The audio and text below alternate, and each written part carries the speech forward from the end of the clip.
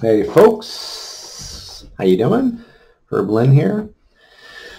Lesson is for how to identify which products you have in inventory that are OTC, over the counter. So let's jump right into it. I ran the inventory for all the DCs, and then I left this screen open here. This is the inventory screen from a previous lesson. We ran this, we have the export, and we're ready to go. So as you can see here, this is the export for the inventory we have for all the DCs. I just highlighted these here in yellow. I'm not going to do the whole data set. No reason to. It would take a bit of time. So we have our data set, and we're going to use in SAP what is the AUSP table. And I am going to get SAP going in front of you. I'm working on a bunch of different screens, which is why sometimes there's a pause as I drag these over and get this video going in the right direction. So again, we have my home screen. I have it as a favorite right here highlighted already, AUSP table.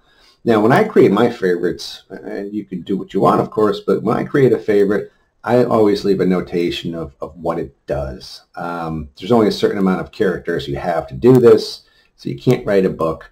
But if you leave yourself little notes as to what it does, you know, it'll be handy. There's tons of transactions, and you know, I'm in SAP every day, and even I can't remember every single transaction that I've ever used. And so I always make a little note. So now then, so we're going to go in to the AUSP table, and I should back out a second if you're not familiar with tables. So let's do that. And that's what's nice about having a video like this. You can kind of see when someone makes a mistake or wants to teach you something, you can just go back real quick, like I'm going to do now. So the general table display is, as you can see here, this Z0 SWT 0039. So that's your general table display.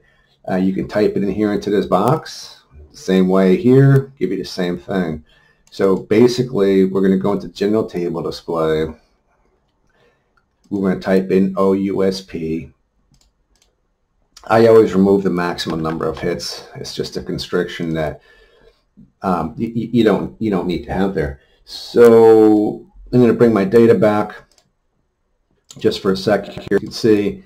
Now the thing with the OUSP table is everything needs to be in 18-digit characters. So first of all, this download out of SAP here, if you see this little ticky mark, this little exclamation point, it means it's not a number. And if you're creating VLOOKUPs and things that Excel needs to read, Excel cannot read this currently.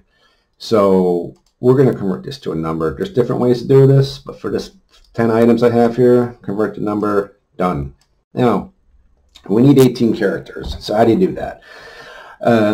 So I have these highlighted. Excel, SAP, a lot of places where you have data and analysis. There's 10 different ways to get where you want to go. This is just one of them.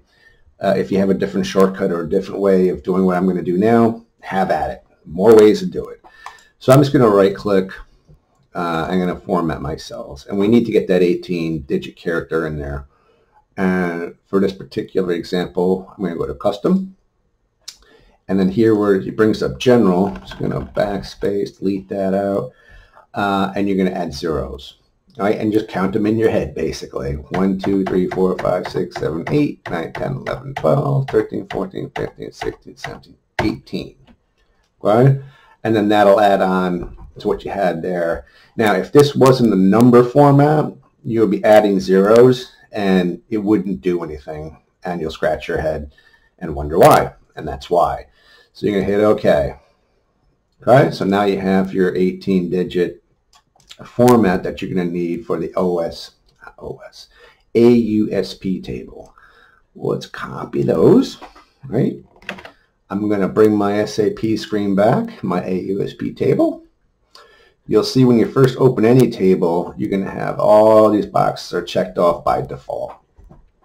If you don't want them checked off, you'll see here in the top, green is to add all the check marks, and this blank one is to take them out. So for what we want to do with AUSP is we're going to need 4 check boxes, or 4 boxes checked rather, if that even, maybe 3. So let's begin. So we're going to need our object. An object is going to be your DU. And as I've mentioned in previous tutorials, if you have a list or even a short list, you want to add it here. You want to expand the list out with that yellow arrow. And when you have it copied in Excel, and you'll notice I have not flipped back to Excel yet. I have it copied. I've done a few other things, and it'll still be copied. You're going to hit this clipboard, right? And it even gives you, SAP will give you, if you hover, of generally what's going to happen. So you're going to upload from clipboard, and in this particular case, the clipboard was the Excel file I had open. So here we go. There are the DUs that we have. We're going to execute or clock it. Some people see it as a clock and they clock it. I call it execute. Other people might call it something different. And that's completely fine, of course. The internal character. So now this is where the AUSP table is important. Excuse me. Because it'll bring you back values. So for this table, it brings values back. It won't bring you any... It won't bring you back that other tables will. And that's going to require some further explanation. But for now, this is the table to bring back the characteristics that you need to see if it's OTC or not. We're going to click on the yellow. Oops, I almost moved that over a little bit. Click on the thing. So I know that the character value is OTC. There's a way to figure it out. That'll probably be for a later lesson. But for this exercise, OTC. We're going to execute it. We're going to make sure it's checked. If it's not checked, SAP is not going to pick it up, of course. And then you want to bring a value back. So you want the value back. Okay? So we have this going. These DUs, we want to know if it's OTC, and the character value, you want to basically see what that is. Okay? We have those 3 checked, and we're going to clock it, execute it. There. Right? And so these are the items that we put in. These are the characteristic values we were asking about. And then you saw me check the box for the character value. And then you'll see. So this one is OTC, and then all these others are not. I picked the data set specifically because it was different items. You have a Dove APA, just some swab deterrent, a bunch of different things. And on face value, a lot of people could just figure it out. I get that, but we want to know for sure. So that's why I did it this way, and you'll see this comes back. That's it. So now you know which ones are OTC. I've also mentioned in the past that exporting this to Excel from SAP sometimes takes on a different life of its own. A lot of times you go up here and there's a list to export to Excel. For this table, you click here, right, for the export. And then this export process is pretty standard across SAP. You'll hit the spreadsheet, and then you're going to, and I'm just going to let it pop up so you can see.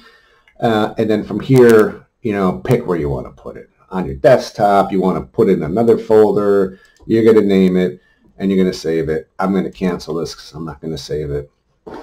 And there you have it. That's how you would see which of the products are OTC for all your inventory that is on hand. Hope it helps, and look for the next lesson to see how to figure out which of the DUs, OTC or not, but which of the DUs are active. And we'll get to that in a future lesson. That we'll need the Mara table for that. Thank you. Have a great day. Reach out with questions. Take care.